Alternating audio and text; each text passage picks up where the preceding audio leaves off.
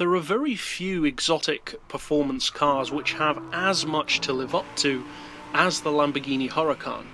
It has to live up to one of the most successful and one of the most popular cars Lamborghini has ever produced, also one of the most long-standing, the Gallardo.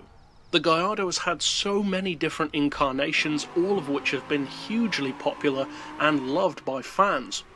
So to surpass the Gallardo and be, in effect, Lamborghini's new money earner, that's a big responsibility for a car like the Huracan.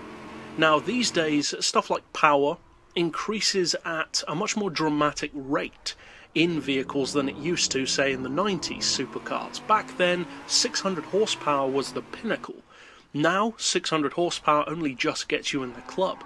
The Huracan now has over 600 horsepower, and it's the, in effect, entry-level Lamborghini. What it does with that power, though, compared to what supercars mostly did in the 90s, is pretty impressive.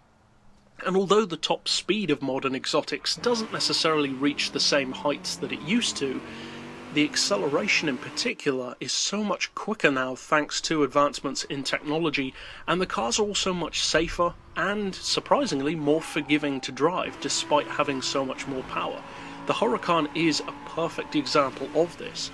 It offers the performance of what would have been one of the world's most expensive cars in the 90s, and that kind of track potential in a package which is much more affordable than it would have been in the 90s, and much more accessible and user-friendly.